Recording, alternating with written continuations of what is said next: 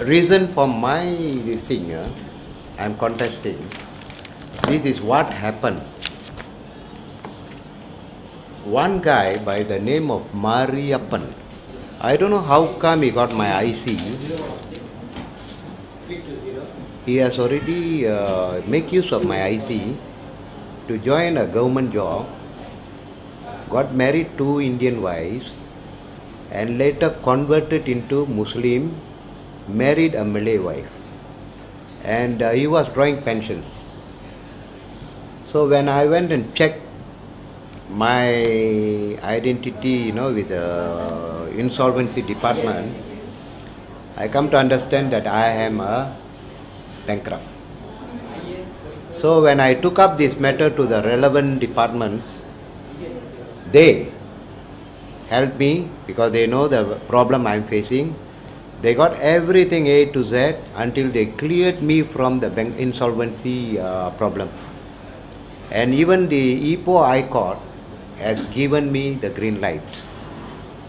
But just because I was having some tussle with that Tan Kok Wai and his group in Cheras, they found out this, that I am an insolvent. They send me a letter saying that I have been sacked from the party, which is not acceptable and there's no justice in it. How long were you with DAP? In fact, I am from 1969 and I am the founder member of a few branches in Klang Valley. Lim Guan Eng, immediately after taking over Pulau Pinang, he called for all the party supporters and winners and all the people from the branches in Penang. The most important speech, he says, every assemblyman elected should answer The phone calls. Even if the missed call, the elected representatives must call back. Number one. Okay. Those days, when I used to call him, he used to answer. I don't bluff. And he used to talk to me. He's a nice guy. But when he knows my situation, this particular matter, I called him twice to make an appointment. He refused to answer me. Although the bells the phone is ringing, no answer. But normally he used to call back. He don't call back. Then when I was in Penang for 2-3 days, I called him. No, I sent him 2-3 messages saying that I wanted to see him in his capacity as the Secretary General of the party. Because this is a party matter, and these matters are to be taken over by the party Secretary General. I cannot go to the party to see every Tom, Dick and Harry to proceed with my problem. So he refused to answer. So in this case, I have no faith in him also. Because he didn't keep his promise. He didn't keep his word. And today, when my matter I brought up, I wrote to Karpal Singh, to all the leaders in the party, none of them have responded to my letter. And even Teresa Kok, the chairman for Selangor, she is very adamant, very rude, and very, every time I call her, she says she's very busy. And she also did not respond to my letter. They checked with the insolvency department, and the insolvency department have told them that my case, I am not the person who is guilty, and they have also cleared me out of insolvency.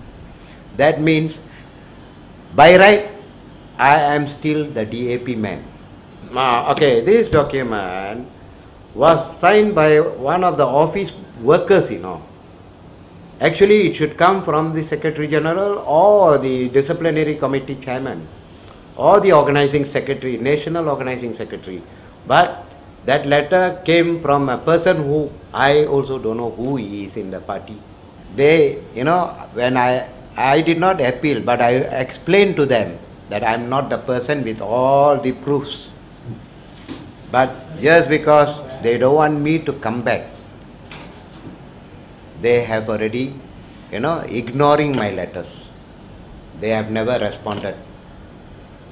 So this time, Ronnie Liu, the candidate for Pandamaran, has already betrayed the voters' wishes. All his promises have been totally neglected. He has never kept his promise to my local, I am a local boy of Pandamaran.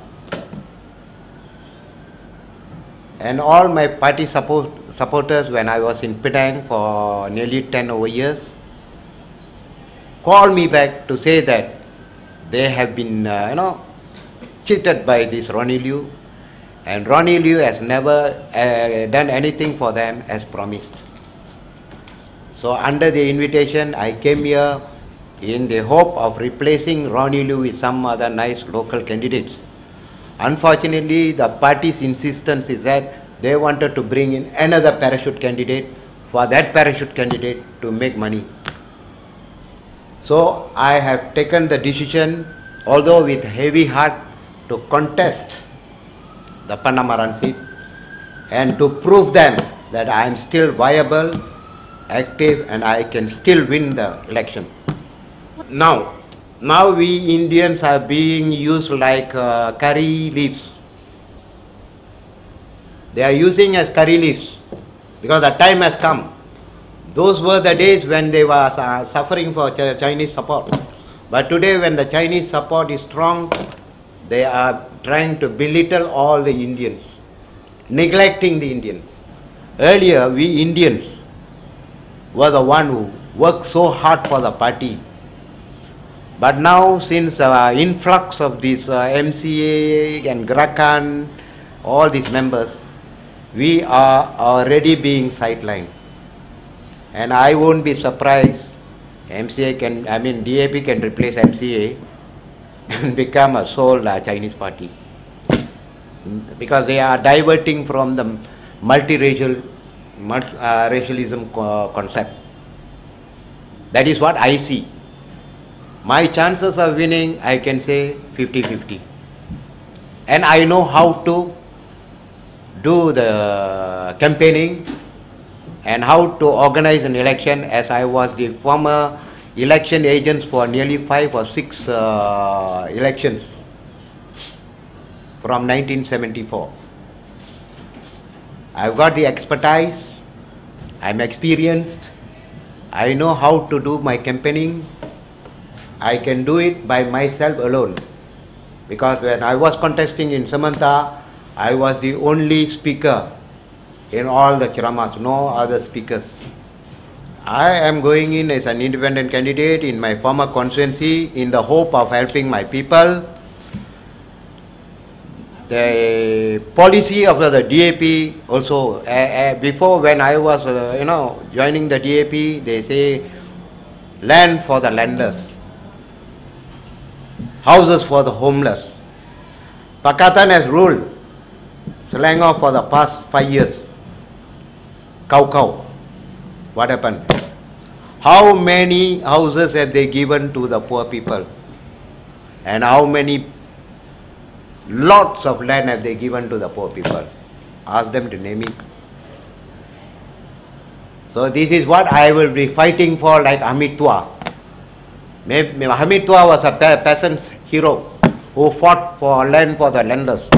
And I am going to take his footsteps. I am going to fight land for the landless, no matter Chinese, Indian or Malay. As a socialist, to me, no racial barrier. Every race is equal. We are all brothers and sisters of this earth, Malaysia. We are Malaysia.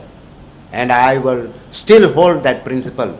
Fight for Malaysia, land for the landless, and houses for the homeless.